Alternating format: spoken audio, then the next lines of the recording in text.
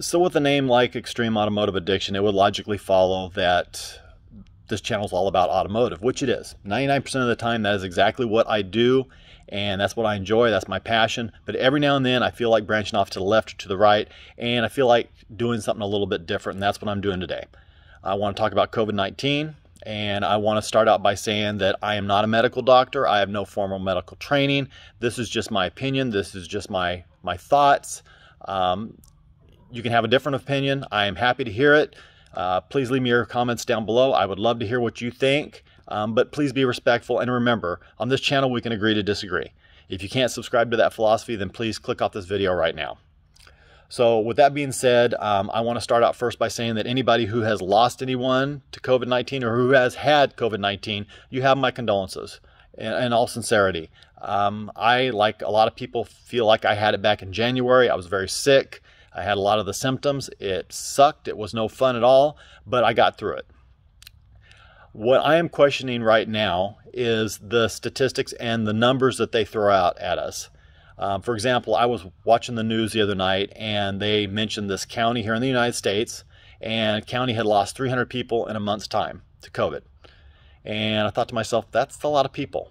So then I looked up the population of that county, and I did the math, and that turns out to be like 0.2% of the county population. Now, I mean, death is not good anyway. We don't want anybody to die that doesn't have to die. I mean, I agree with that 100%. But for the people that supposedly have died from this virus, I just question a lot of it. I question, was it really the virus? If it was, would these people say have died if they would have gotten pneumonia?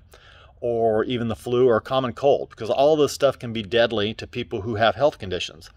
Certainly people who have respiratory issues, heart conditions, weakened immune systems. Yeah, you don't want to get this. You don't want to get any virus for that matter, but you definitely don't want to get this. I completely agree with that.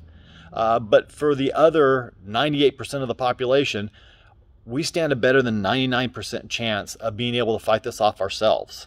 So in my opinion, and this is just my opinion, I don't think we're doing our immune systems any favors by masking up, gloving up, avoiding everybody, closing businesses down, running the other way. It's kind of like the parents that wouldn't let their kid go out and play, get dirty, be a kid, play with other kids because they were afraid the kid was going to get sick.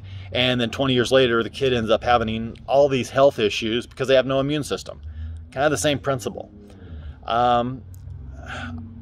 I realize that they have these vaccines that are coming out right now, and they're talking they're anywhere from 90 to 95% effective, and that's great. That sounds really good.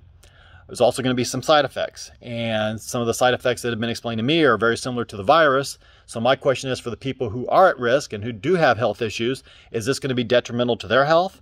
Could it be potentially fatal? And also, what are the risks, say, 5, 10, 20 years from now? I don't know. Nobody knows. We're swinging in the air here. I mean, we're kind of running around blind and doing the best we can with it. You know, hindsight's 20/20. I really feel like that if back in March, if we would have just came out and said, hey, look, this is what's going on. This is what's happening. We're going to continue to provide you with the information as we get it, but use your own judgment.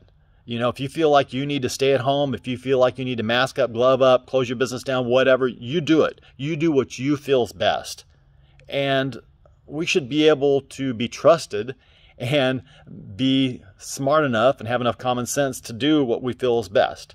But that didn't happen. And I mean, like I said, hindsight's 20/20. It is what it is, and we're here now. But I really feel like if we had done that back in March, this really wouldn't be that big of a deal. We would allow our immune systems to deal with this, and it basically it would be something. It would be here, but it would be a thing of the past. You know, the bottom line is COVID is here to stay. It's not going anywhere. And not everybody is going to take this vaccine. So it's not going anywhere. Well, might as well just deal with it, you know, and get on with life and live life. That's my opinion. That's my 2 cents. Again, happy to listen to your comments. Please leave them below. As always, if you like the video, give me a thumbs up. If you don't like the video, give me a thumbs down. I'm totally cool with that. But I just felt like this is a video I had to make. I've been thinking about it for over a month now, and I just feel like I had to make it. So, as always, guys, God bless. Take care. Be safe out there, and have a great day.